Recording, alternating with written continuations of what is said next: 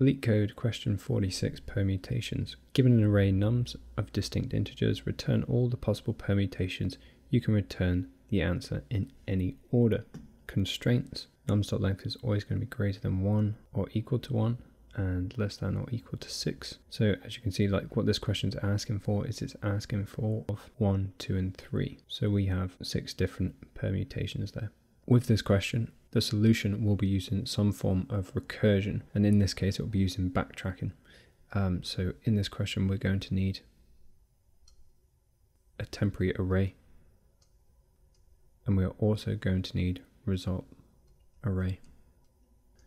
So what we'll do instead of putting results there is we will put results down at the bottom. Just make it a bit bigger. So the first step of the solution is to traverse through the nums array so we can visualize it, because the best way to work out any permutations question is to visualize it with a tree. So if we choose 1 here and we carry out the recursive call on that, so what we're going to do is we're going to push 1 into our temporary array, and what we have left is 2 and 3. Now we can carry out the recursive call on 2.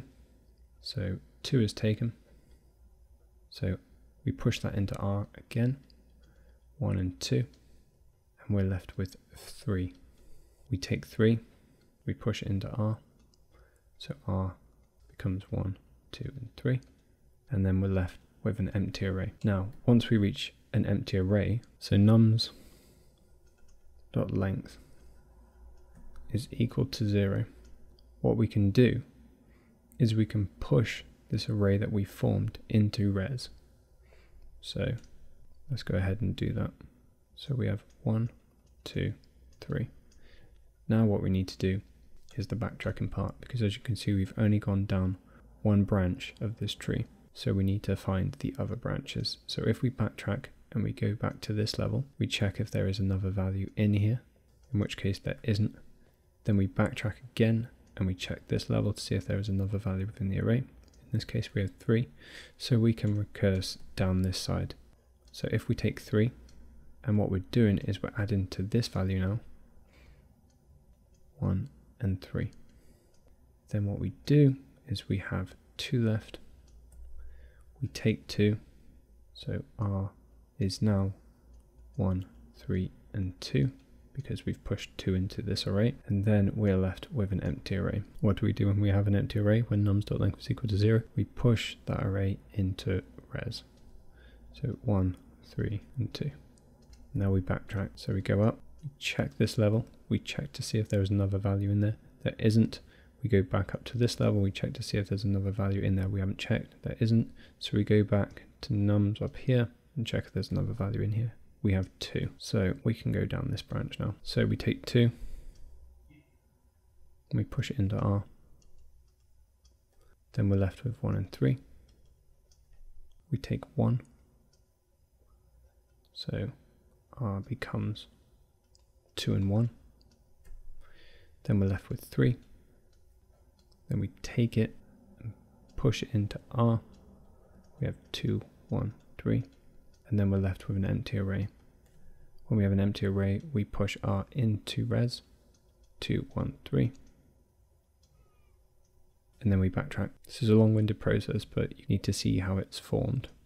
So we go back up to this level, check if there's another value in there. There isn't. We go back up to this level, check if there's another value. There is. So we recurse down this side. So we take 3 and we add it to this array because we've popped off at each stage. So R is equal to 2, 3. Then we're left with 1. 1 is taken and pushed into R. So it'd be 2, 3, 1. Left with an empty array. Push into res. 2, 3, 1. Time to backtrack. Backtrack, check the levels. Is there an extra? No. Check the levels. We've covered all values in here. Go back to the last level. There's 1 left to check, and that's 3. So if we take 3 and pass it into R, we're left with 1, 2. We take 1, R is equal to 3, 1. Running out of space, we're left with 2. We take 2, So R equal to 3, 1, 2. And then we have an empty array. So we push into res. 3, 1, 2. Now we backtrack, check the levels. So we pop off of R. Here we check, there's no extra value. Here we check, we have 2. So we now need to traverse down this side. R is equal to 3 and 2. We're left with 1. We take 1, so R equals 3, 2, 1.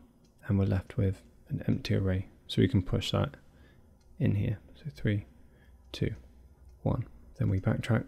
So we pop off R, check, pop off R, check, pop off R, check, and it is complete. So now what we need to do is we need to return res. Now we can talk about the time complexity of this algorithm. So we initially have to loop through this num array. So initially it's O of n, but with recursive calls, especially in this case, what we've got is we've got 3 different options. We've got one option here, another option here, and another option here. This goes to 2 options, then 1, then none. So that's 3 to 2 to 1. So that is factorial. So it'll be n times n factorial, where n is the values in the nums array. Now in terms of space complexity, what we're doing throughout this entire recursive call stack is we're allocating information into this array here. So again, it's going to be the same of O(n) times n factorial, where n is the number of integers within the R array. So let's code this out now.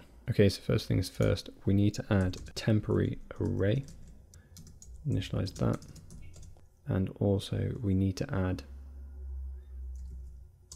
the res array. So with any recursive call, we need a base case. So if nums length is equal to 0, so what we do is we push into res the array spread, and the reason we use the spread operator is to remove these brackets surrounding the numbers so that we don't have multiple array brackets. Okay, and then we need to loop through the items in nums. And as you can see in here, what we want is we want to take 1 away from nums, so we have the remainder. If we call this rest, what we're going to do is we're going to say nums.filter, and we're going to take in an index, where index does not equal I. So the index will be at this position, and I is here. So we want every value that does not equal that, so that'll be 2 and 3. Okay, so once we've done that, we can push that value into R, like we said we would in the example, and then we need to create the recursive call. So it'll be permute. We pass in rest because we don't want the entirety of the nums array, we just want the fraction of the array that we just calculated. R and res, and then this will carry out the recursive call until nums is empty, and then what we need to do to backtrack to find all the other possible permutations is just pop off of R. And finally, once all permutations have been found, we can return res. Let's give that a go. Okay, so that's been accepted. Let's submit it. And there you go.